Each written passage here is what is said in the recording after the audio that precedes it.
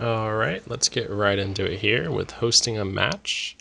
When you host a match, you're going to pass in some match data. It's basically just a dictionary. You can name these things whatever you want. I have simple ones, got match name, ELO score, MMR, region, map name, game type.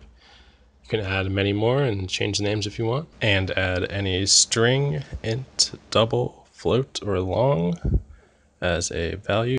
And we want to create a match. You just pass in what you want the max connections to be, and then your match data. And you just start a host like normal.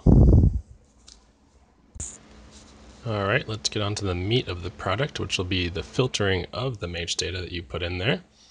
As you can see right here, we have a ton of matches, a ton of different ways, and I just don't want that many.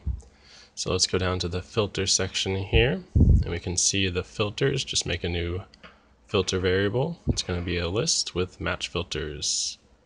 So I'm basically going to do MMR here with the ELO score. So let's say I want only the ELO score between 150 and 350. I would do this. And as you can see here, all the ELO scores are between that 150 and 350.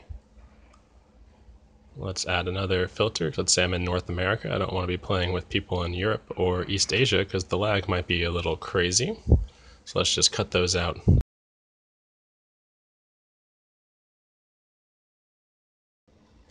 Alright, and we have only North America in here now.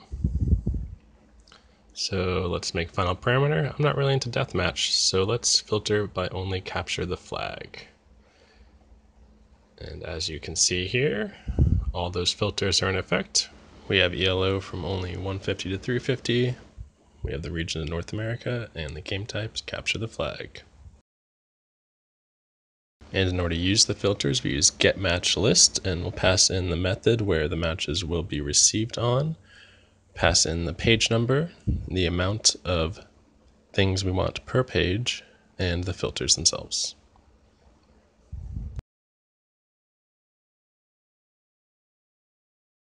And in order to join a match, we'll use the joinMatch method. We'll pass in the match data and the method on joinMatch. That's successful. We will join the match like normal.